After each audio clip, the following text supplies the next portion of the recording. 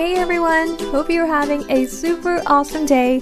Welcome back to Crafting with JC. For today's video, I'm going to share with you a couple quick and inexpensive decor DIYs for your home. And they are absolutely adorable and so easy to make. For the first DIY, you will need two of these 11 by 4 inch frames from Dollar Tree. I'm going to remove the boards, so turn them over and pull back those metal tabs and remove the boards. I'm going to save these for a later project. With my pliers, I remove the sawtooth hanger and that easily pops right out, as well as all the metal tabs.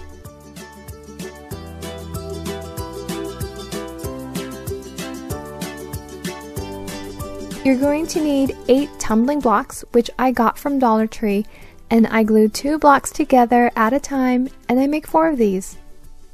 So now I take my rectangular frames and stand them up, and I'm going to have the holes from the sawtooth hanger be on the bottom because that part is going to be covered up later. Get your favorite multi-surface glue and apply that on the ends of the glued blocks and place it down between the 2 frames like so. Then do the same thing on the other side.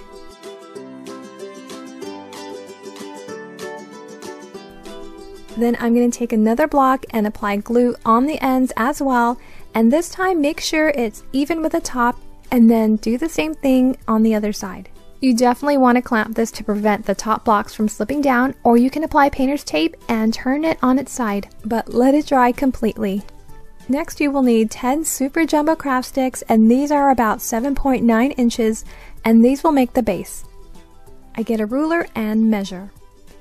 I'm going to cut the sticks down to about 5 inches.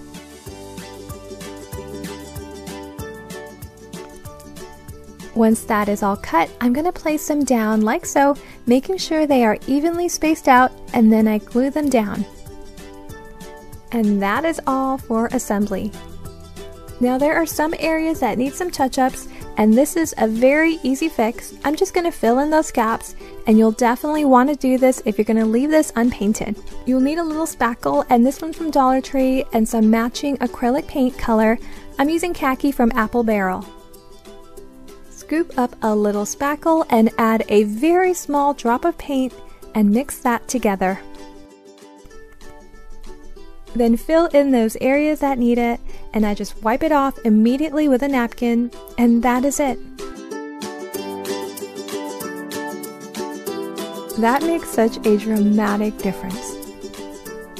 Now I am going to paint this white, but here is what it looks like unpainted.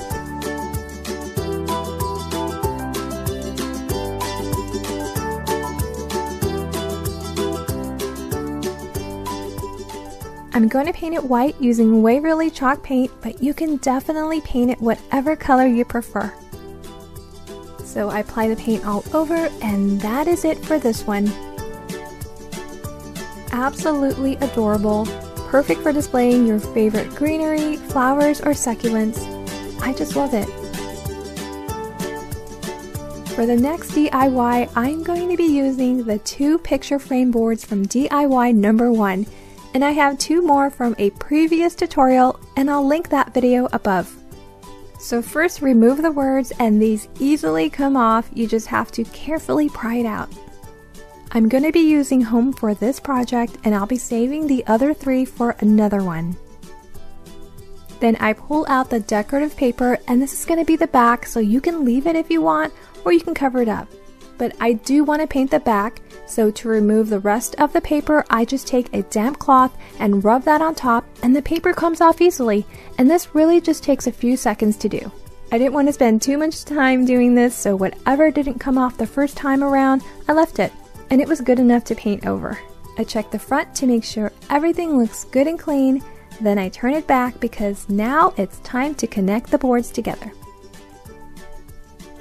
I'm going to use 4 super jumbo craft sticks, so I lay them down like so, then I measure and then cut, and I do the same thing with the other sticks. To make sure the boards are evenly spaced out, I place these small skewers between. I lay the craft sticks back down just to position it where I want it to be before gluing, I place a smaller craft stick on the side just to make sure it's straight, and then I glue the sticks down with wood glue.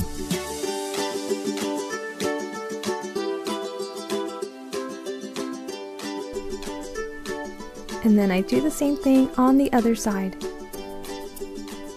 For extra support, if you want, you can glue down smaller craft sticks over those joints where the two sticks come together.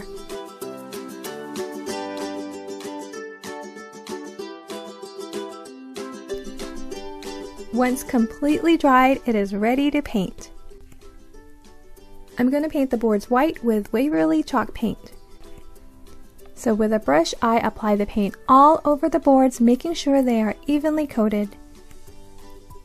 You can paint this whatever color you want and just customize it to your preference, but whatever color, it's going to look amazing in the end.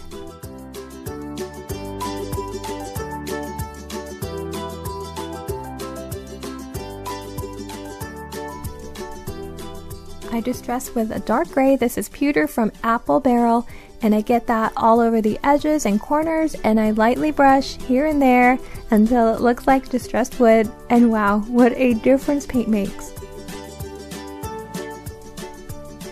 I take the home sign, I like it just the way it is, and I apply hot glue on the back and place that towards the bottom.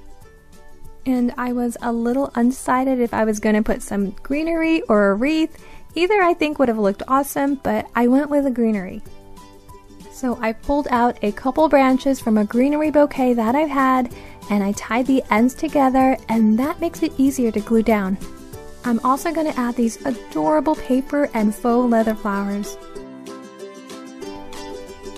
So I hot glue those down, I placed the 3 flowers side by side, and it looked perfect.